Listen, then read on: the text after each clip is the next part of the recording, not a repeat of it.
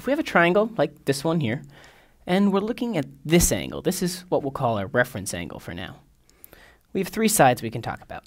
Now this one, the largest side, will always be called the hypotenuse. So I'm going to abbreviate the hypotenuse with HYP. This side here at the bottom is opposite the angle we're referring to. So let's call that the opposite side.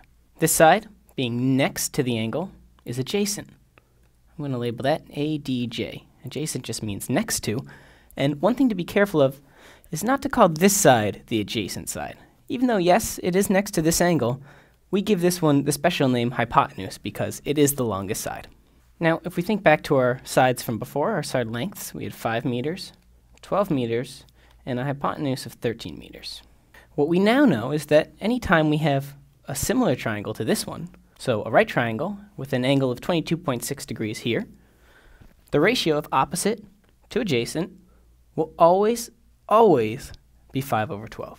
This ratio is so important that we're going to give it its own name. And so the first trigonometric ratio you're going to learn is the tangent. And the tangent of an angle is always equal to the opposite over the adjacent, which in this case would have been 5/12. I would write that by saying the tangent of 22.6 degrees equals 5/12. But that's not the only ratio we can talk about.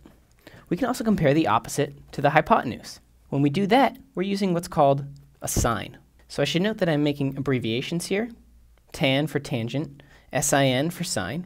Sine is just the opposite over the hypotenuse. Can you tell me, what would the sine of 22.6 degrees be? Remember, the tangent of 22.6 was 5/12. What's the sine? Enter in your answer here. So you can enter it as a fraction with the numerator up here and the denominator down here.